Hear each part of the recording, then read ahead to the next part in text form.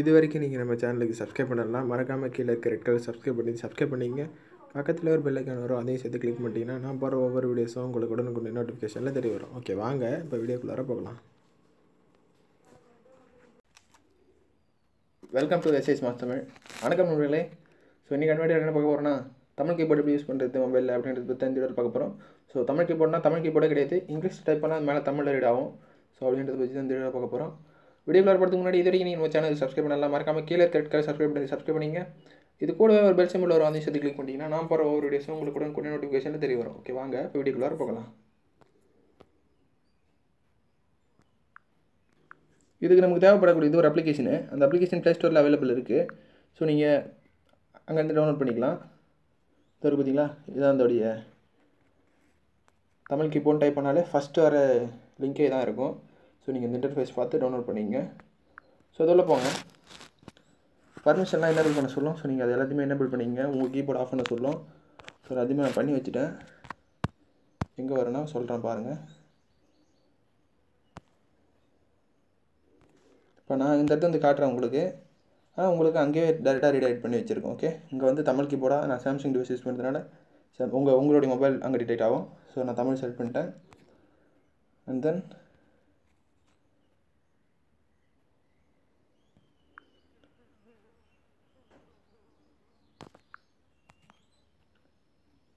இன்னும் ஒரு option enable பண்ண சொல்லும். அதாவது உங்களுடைய கூகுள் கீபோர்டு ஆப் பண்ண சொல்லிட்டு நம்மளுடைய தமிழ் கீபோர்டு ஆன் பண்ண சொல்லும். ஸோ அதை பார்த்து நீங்கள் கரெக்டாக எனேபிள் பண்ணிங்க. ஓகே, அண்ட் தென் பண்ணிவிட்டு இப்போது உதாரணத்துக்கு நான் டேட்டா ஆன் பண்ணிக்கிறேன்.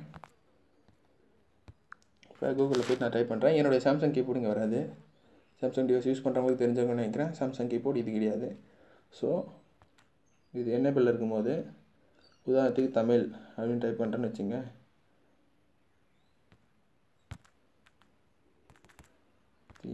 TAMIL தமிழ் டைப் பண்ணுறேன்னு வச்சுங்க. இந்த ஸ்பேஸ் பட்டனை நான் கிளிக் பண்ண உடனே அங்கே தமிழ் லாங்குவேஜ் ஆகிடும். தமிழ் ஆகிடுச்சிங்க, பார்த்தீங்களா?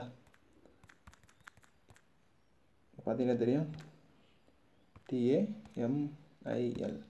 உங்கள் பாருங்கள், ஸ்பேஸ் பட்டனை கொடுக்குறேன், தமிழ். இந்த மாதிரி நீங்கள் ஈஸியாக டைப் பண்ணி முடியும். இங்கிலீஷில் டைப் பண்ணுறது அங்கே தமிழ் எடிட் ஆகிடும். ஓகே, இது எனக்கு வேண்டாம், நான் இதை வந்து எப்போயாவது ஒரு சமயம் தான் யூஸ் பண்ணுவேன், எனக்கு நார்மலாக என் கீபேட் யூஸ் ஆகணும்னா ஒன்றுமே ப்ராப்ளம் இல்லைங்க. கீழே இந்த டிசேபிள் பண்ணுறேங்க. இப்போ நீங்கள் தமிழ் டைப் பண்ணுங்கள். இப்போ ஸ்பேஸ் கொடுத்துட்டீங்க, தமிழ் இங்கிலீஷ்லேயே இருக்கும் அப்படியே. ஓகே, இப்போ நீங்கள் இதை எனேபிள் பண்ணிவிட்டு வேறு என்ன டைப் பண்ணிங்கன்னா அது தமிழில் மாறும்.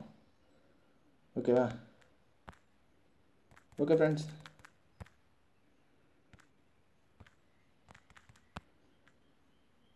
நான் ஏற்கனவே இங்கிலீஷில் டைப் பண்ணதுனால இப்போ அப்படி வருது.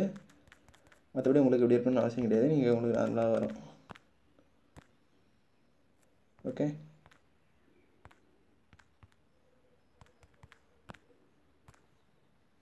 ஓகே ஃப்ரெண்ட்ஸ், இந்த வீடியோ உங்களுக்கு யூஸ்ஃபுல்லாக இருக்கும்னு நினைக்கிறேன். அப்படி இந்த வீடியோ யூஸ்ஃபுல்லாக இருந்துச்சு அப்படின்னு நீங்கள் நினச்சிங்கன்னா இந்த வீடியோக்கு லைக் கொடுங்க. இந்த மாதிரி விஷயத்தை நான் மிஸ் பண்ணாமல் பார்க்கணும் அப்படின்னு நினச்சிங்கன்னா நம்ம சேனலை சப்ஸ்கிரைப் பண்ணிங்க.